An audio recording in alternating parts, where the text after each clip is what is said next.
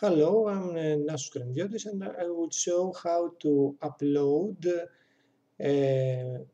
MySQL database to 000 webhost service. Well, 000 webhost service supports only MySQL databases. This is what we'll have to do. I have already created a database. This is the GNLDB database. It has only one table, this table 1, which contains these 5 columns: ID, name, description, price, and an image name.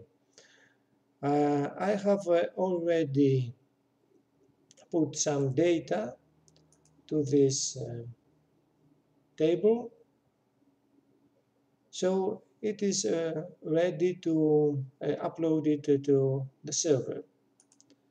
So the first thing we have to do is to export the data.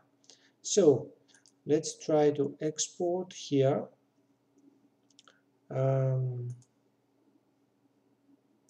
I will create I have already created this backup SQL file, but if you don't have it, just name a SQL file here and it will be created. Here it tells me that I'm going to replace the already existed one, but it's not a problem. I click yes.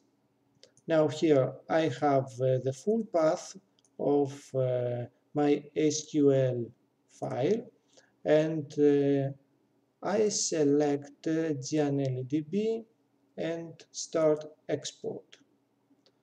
So the exported file is already here. This is the exported file.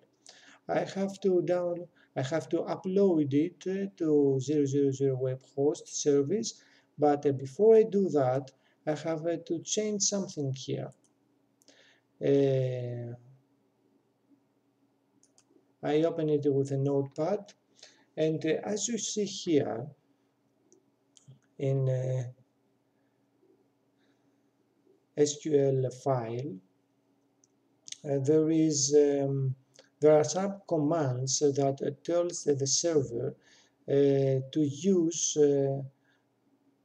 to create a database if not exist. This is not an option in a 000 webhost service. We cannot create a database when uploaded to PHP admin. So I have to comment out this line.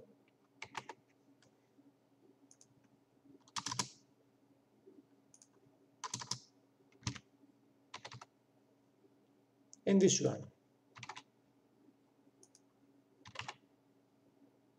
And save it. This is the tricky part for uploading this database to 000 webhost. Now I'm going to 000 webhost, log in to member area,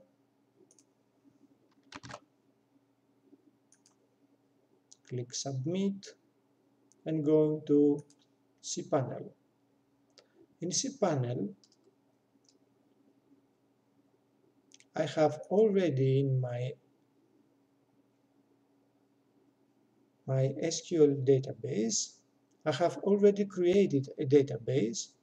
This is the name of the database. This is the user and the host.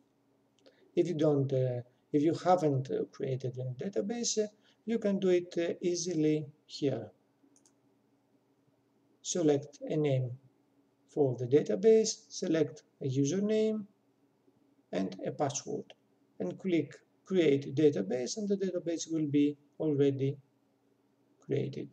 So the first thing to do is to create the database, and then you have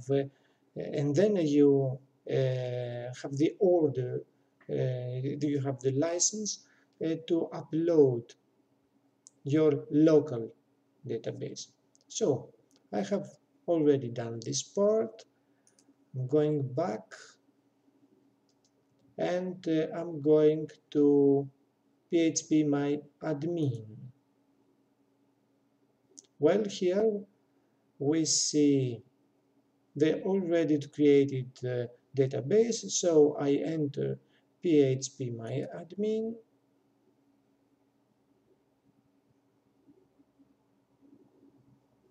Okay, and I'm going to the import tag. I select the file. This is the file, the backup I have already created, and press go.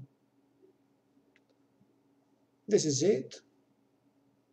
Here it says that import has been successfully finished, and when I'm going to SQL and execute here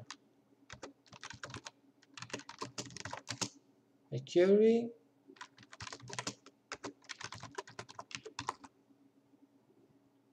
click go, we see here all the data as we have it here locally.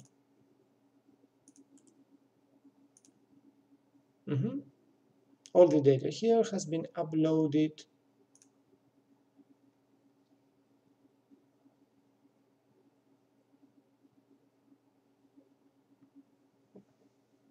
on this server. Thank you for watching.